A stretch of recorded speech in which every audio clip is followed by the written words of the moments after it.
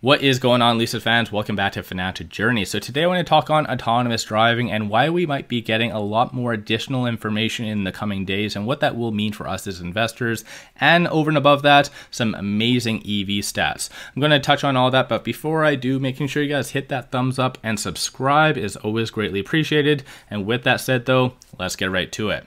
So this was posted on Twitter. GTC 22 has arrived. Don't forget to add Lucid Motors to your schedule and learn about its approach to future forward development. That is a very exciting statement. And so what does that mean? So it does look like GTC is a conference between September the 19th and 22nd. It does appear Lucid is actually showcasing and talking on as far as autonomous driving and what they're doing to move forward with that. Michael Bell is speaking on behalf of Lucid. This is going to be held on September the 20th. So tomorrow, 12 o'clock to 12:25. I am going to be live streaming this as well. So make sure you guys hit that thumbs up and subscribe is always greatly appreciated. But this is going to get a lot more additional information, probably better than any PR that we've received from Lucid over the last little bit. So I think this is going to be very informative for us as investors. But despite that though, I think that the next big thing for us to look forward to for autonomous driving is this. So we all know about the NVIDIA Lucid partnership that's going to be kicking in a lot of vehicles starting in 2026.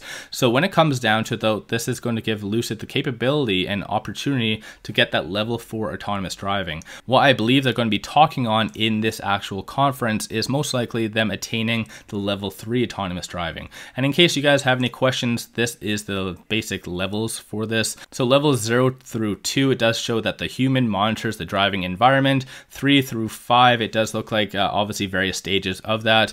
Right now, given the circumstances, we do have the capability of going up to level 3, as does a lot of other companies such as Tesla and things like that. But the negative and hesitation about that is we've all seen videos on Twitter or just the internet of Teslas going through red lights, just blowing up or hitting things, whatever it is. You guys get what I'm talking about.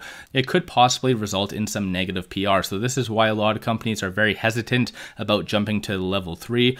But based on this 2026, the new chips that are going to be installed at that stage, this is available for up to level 4. So let me know your thoughts on that. Keep in mind, I'm not a financial advisor. Do your own due diligence at the end of the day. And these videos are always just for entertainment purposes. So in the end, I hope you're entertained by all this. And over and above this though, John on Twitter did send me this. A lot of people are trying to obtain information from LinkedIn now. And it does look like this individual who does work at Lucid works a part of the autonomous driving team, which in reality I didn't even know existed. Makes sense though, but obviously I didn't really think too much of that. I knew that they did have a lot of patents because I've seen a lot of those attributed to that, but didn't think that there was a team. But that's pretty cool though.